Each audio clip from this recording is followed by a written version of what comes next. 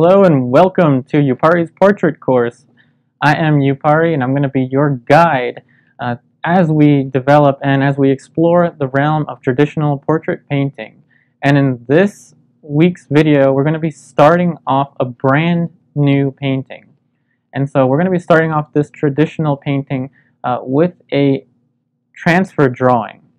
So we're going to be trying to figure out just where things fit. We want to get the angle of the eyes just right, the distance from the forehead down to the nose, down to the chin and whatnot. We want to get these proportions fairly early on to facilitate the development of not only the colors, but the values as well. So let's get to the video. And here we have an image of our model Jen, and I'm going to keep a picture of her to the top left corner of your screen so you can refer to it as the process unfolds. So we're going to be starting off on a 11 by 14 inch Strathmore drawing pad, and we're starting off with just a 2B graphite pencil. And if at any point in this video are you curious as to what materials I'm using, all of that information will be typed in the description box below. So if you're curious about what materials exactly I'm using, that's going to be typed in the description box for you. So the beginning involves a very simple linear drawing. And this is going to be referred to as the transfer drawing. And it is the where do things fit part of the process. So we're going to be starting off with the top and the bottom most extremities of the head. And we're going to be working from general to specific, and that means that we're going to be just trying to gauge our drawing and gauge our proportions by eye for a little while at first, and then we're going to show you how to build more specificity on top of that. But as you can see, we're just working with a simple shape. Now, one major advantage to using a transfer drawing is composition. We can place the head pretty much anywhere we want on our drawing pad, so long as we draw the head accurately, because then when we transfer it onto the canvas or the panel that we will be working on, then we will have the most freedom to place that head or place the figure or whatever you're working on at the exact place that you want in the time of transfer. But for right now, we're asking the question of where do things fit in relation to one another. And I don't mean where does the head fit in relation to the drawing pad. I mean, where does this corner right here to the side of the top of the head fit in relation to the surrounding shapes. And again, just using straight lines and angles, working very generally. I'm just eyeballing the contours and just constructing a very loose and simple straight lines and angles. Now we're just trying to see how each shape relates to each corresponding shape just by eye. But the magic of graphite is we can erase it and then have a very light line to work on top of it.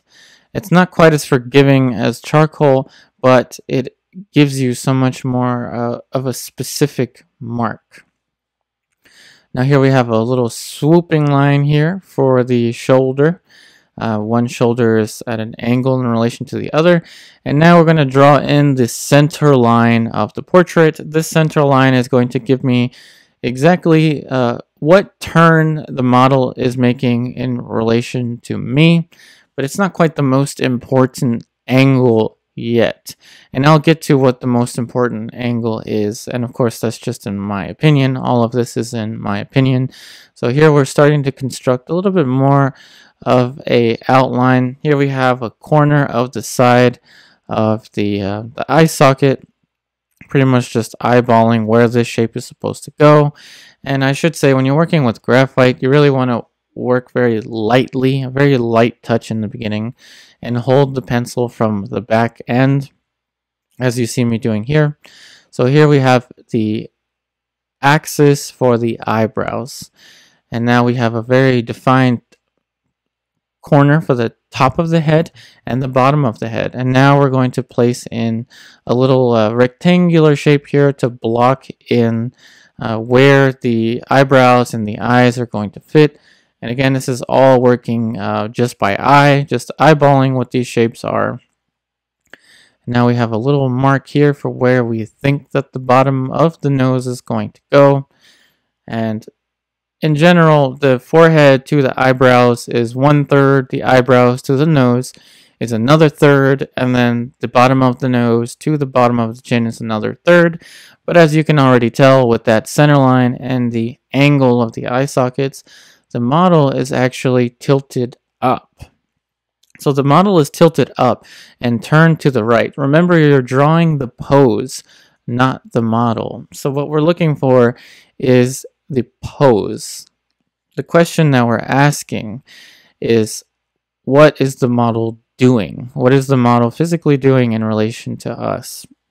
That's what we're trying to get at first. So now with the eraser, we're just going to push that line up a little bit. It's important to be clear with your marks, because that clarity will help you to gauge where everything fits.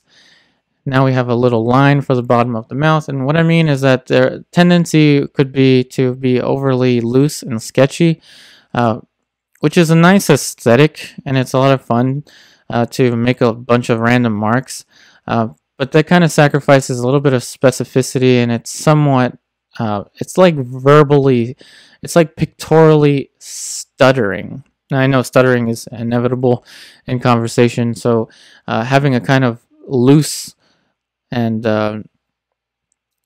almost painterly messy touch with the drawing is all right.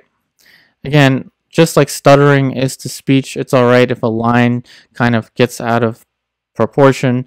But right now, what we're looking for is just a simple shape of each feature. Now you can see just 2 little marks, and now we have a third mark for the eye to the left of your screen, and now we're looking at the corner of the eye socket. Again, we're constructing this with simple straight lines and angles. Now we're going to follow through and just eyeball where the other eye is going to fit. So look at this angle here. So that angle is very specific, but we're working very generally at first. So here we have started the other eye with just 3 lines.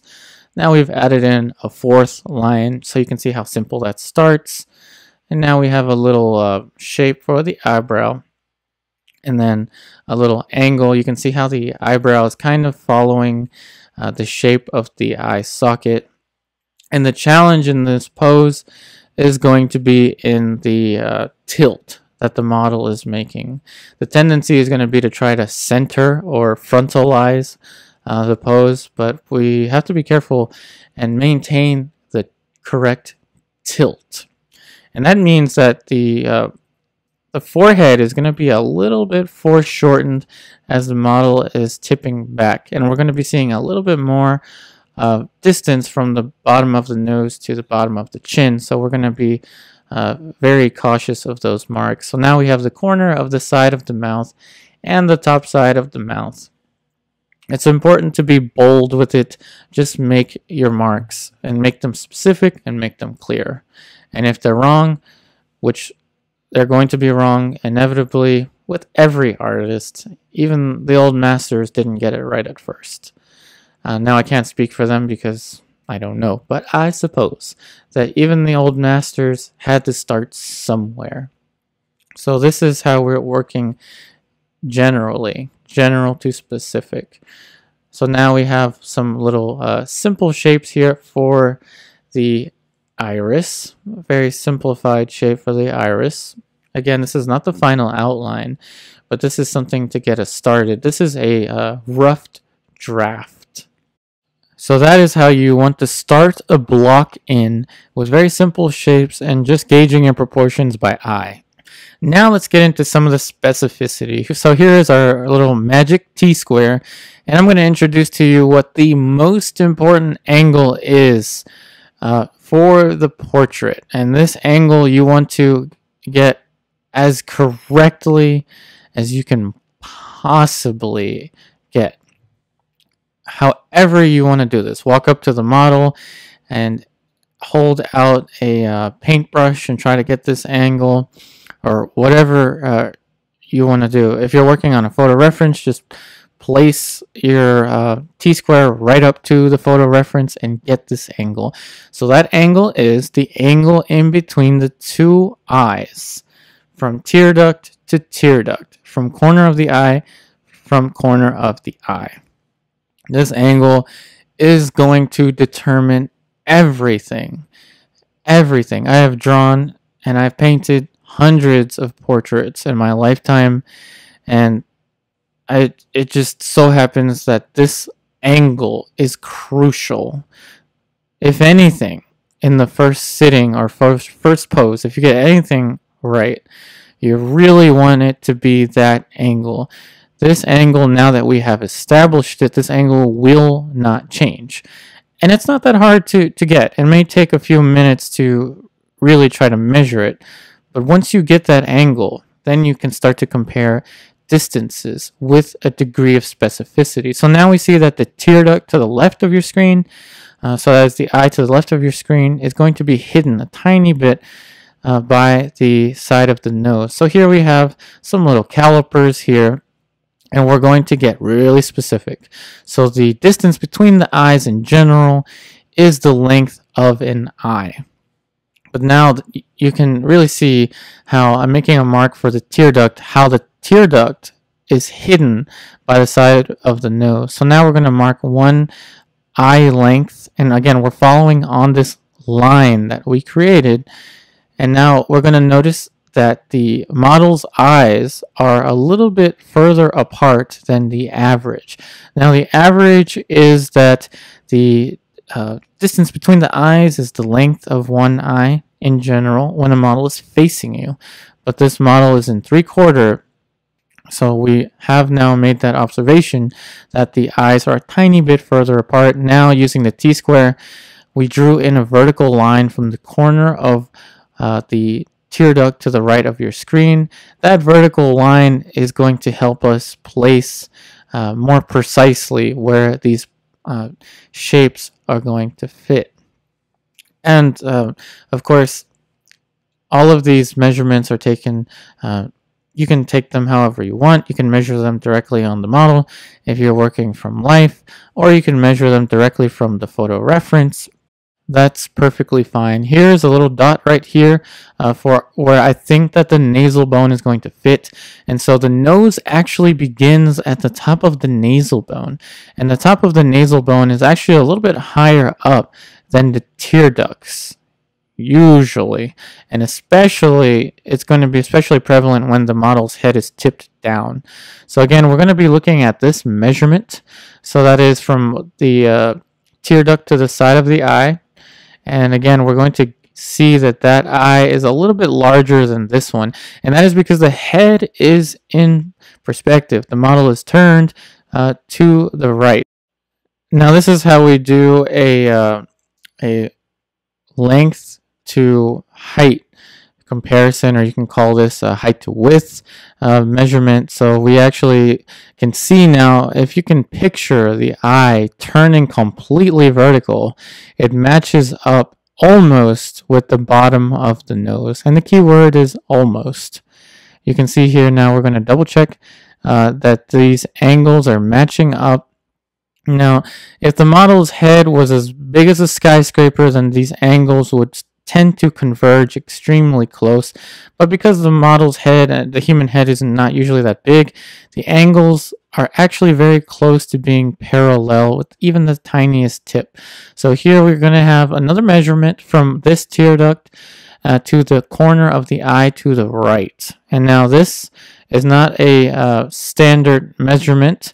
This is just something that I observed looking at the model, just trying to pinpoint salient points in relation to one another to try and get the most specificity that I possibly can obtain.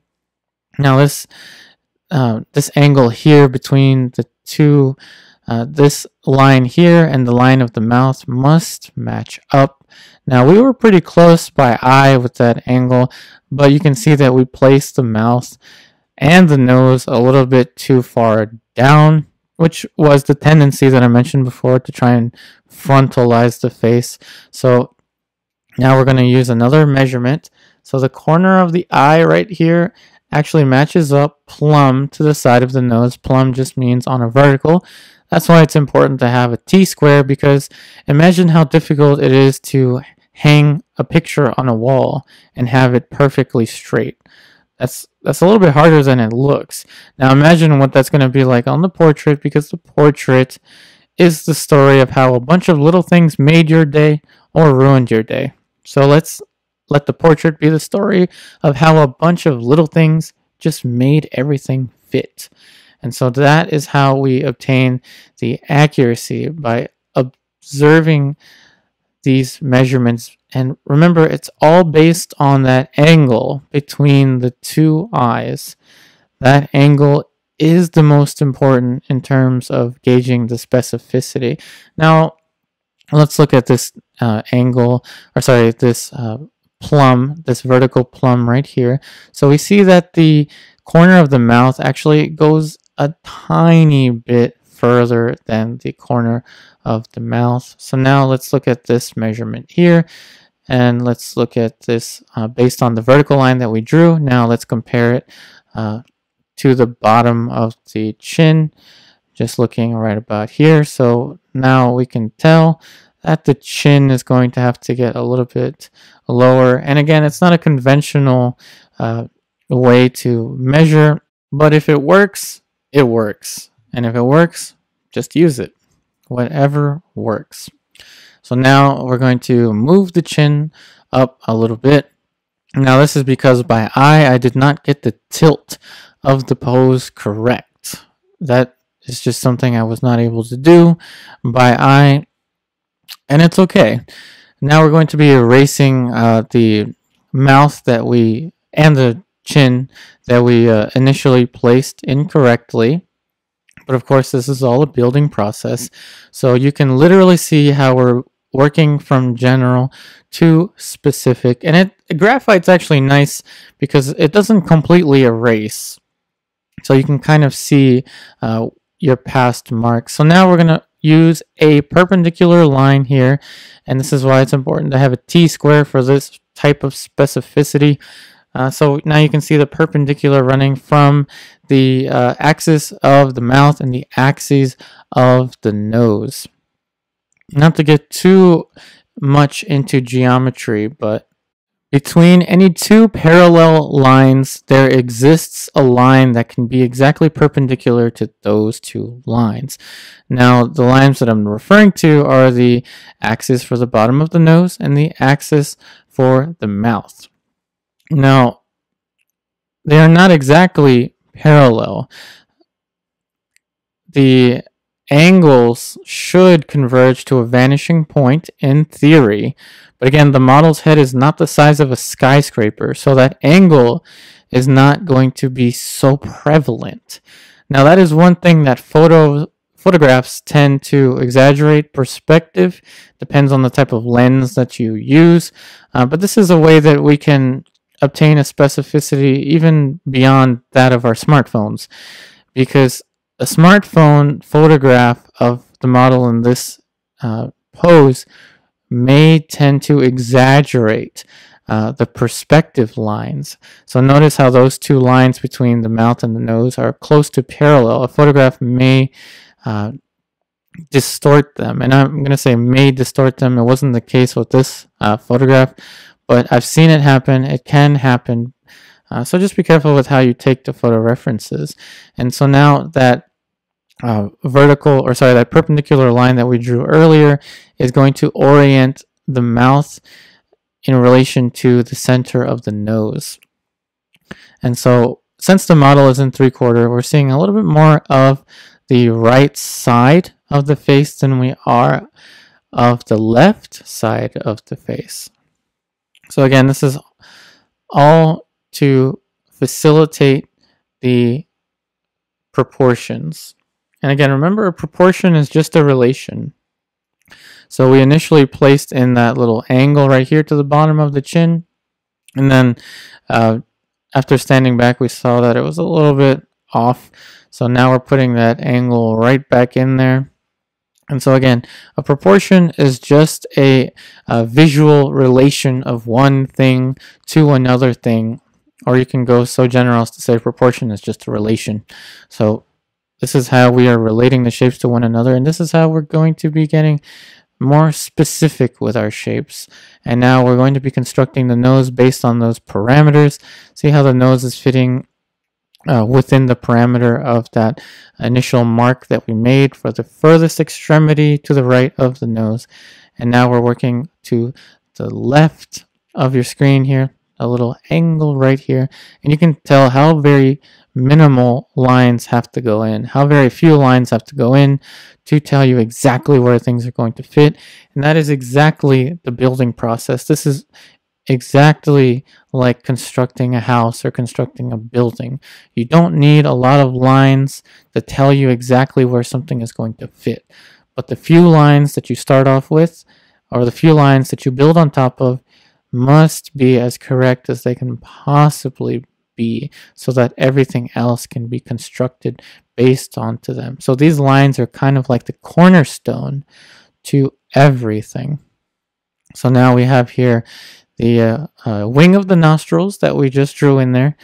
And now you can see that we have redrawn the block in, but with the added benefit of having measured exactly where these shapes are going to fit in relation to each other.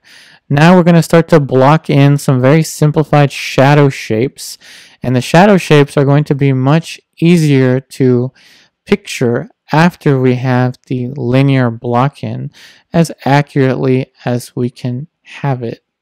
And so that first shadow that we drew in was for the concavity of the eye. So that area, you can almost imagine the structure of the skull as it turns into the eye socket. And so now we're working on the side plane.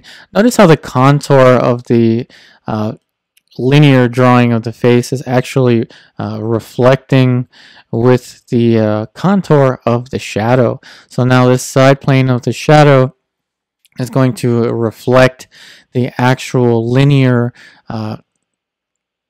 structure that we placed in for the outline of the face. And with a very light touch here, we're just etching on this shadow shape here. So here's the zygomatic plane. Notice how that angle mimics the angle of the outline of the face to the left side. Notice how those angles are reminiscent of one another. And now this angle for the side plane of the face is now wrapping around, and here we're getting closer to the side of the mouth, closer to the orbicularis oris of the mouth, and it's making a very simple shape yet exacting shape. So this is how we can build a more accurate shadow shape once we have that linear foundation established. And again, what I mean is that the outline of the side of the face can also be reflected with the form shadow of the face. And now we're just very lightly etching on the shadow. And if you notice, I switched pencils. This is still a 2B pencil, but it is a mechanical pencil. I'm actually starting to really like using mechanical pencils. I never actually tried them out before for this type of drawing, but I actually kind of like it. So again, it's just a 2B mechanical pencil. So here we have the dark accent for the bottom of the mouth. Now we have the bottom of the chin. Notice how you can picture the shadow shape is starting to describe what is happening in 3 dimensions. So now we're shifting to a kind of 3-dimensional way of thinking about the portrait as opposed to just those simple 2-dimensional shapes. And we're actually going to shade a little bit more. So we're going to push this transfer drawing a little bit further than my previous transfer drawings, if you've seen my previous videos. And that is because we're going to imagine the better the transfer drawing, the better the painting. So that is, the better your drawing skills, the better your painting skills. I can't imagine how that would work in reverse, but hey, it could work, I'm sure, in some cases. And so in the beginning, remember, it's the where do things fit So in the beginning, you're very much just searching. And once you've found where things are going to fit, you really want to start to describe what you've found. And so that's what we're doing. We're starting to describe the information that we found. So the drawing is telling us, hey, I know where the features fit in relation to one another. And now what the drawing is trying to tell us, I wonder how these features actually appear. So now we've moved beyond the where do things fit phase to how can we describe these things phase. So now that we've found these shapes in space, now we're starting to describe them. Now you can see that dark light that we're drawing in there, this halftone right here. So remember, the dark light is the halftone just as light turns into shadow. And you'll see this in a lot of old master drawings where the only shading that they've put in is pretty much just the dark light or the halftone just before the light turns into shadow. And that's pretty much all we're going to focus on in terms of the shading of this drawing. But you'll see in a little bit that the dark light, describing the dark light as it turns into the shadow, as you're seeing here with the side of the eye, is extremely important in the volume of the portrait. Now you can see that the drawing has become very dimensional with just the addition of those simple halftones, those simple dark lights. Now we're describing here the little passage as the orbicularis oris turns into the side plane of the face. And you'll see this in a lot of academic drawings, how the light is described with just the dark light.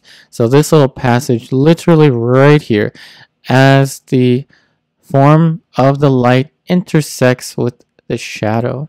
And if it works in the drawing, it's going to work in the painting. So the idea here is that the better the transfer drawing, the better the painting. The stronger the transfer drawing, the stronger the painting. So that is a theory that we're going to try out here. And so here we have, we're shading in this little corner. Again, this is all dark light. These are the planes, the most extreme planes that are angling the furthest away from the light. And that is the key, describing the way the form interacts with the light. Now this area right here is going to be a little bit darker. And again, with the pencil, it gives you a lot of accuracy. Now we're going to put in a little light wash here for the side of the orbicularis oris. And now we're going to see how this portion turns away from the light ever so slightly. And again, this is why I started liking the mechanical pencil, because it creates a very nice touch. And as far as the mechanical pencil is concerned, this is a 7, I think. The lead is a 7mm. But in any case, all of that is going to be typed in the description box for you. So here we have this dark, getting extremely dark as it turns into the mouth. This is pretty much a dark light because it's very close to being in shadow, but not quite in shadow. And ask yourself, what's the rush? Why are you rushing through certain stages of your painting? Why do you feel this need to wave the paintbrush or the pencil in the air so rapidly? Why don't you slow down? Take your time and observe. Try to observe the model just as much as you paint or draw. So that is, spend as much time observing as you do actually drawing or painting. So that is the transfer drawing. And the next thing we're going to do is move on to the underpainting.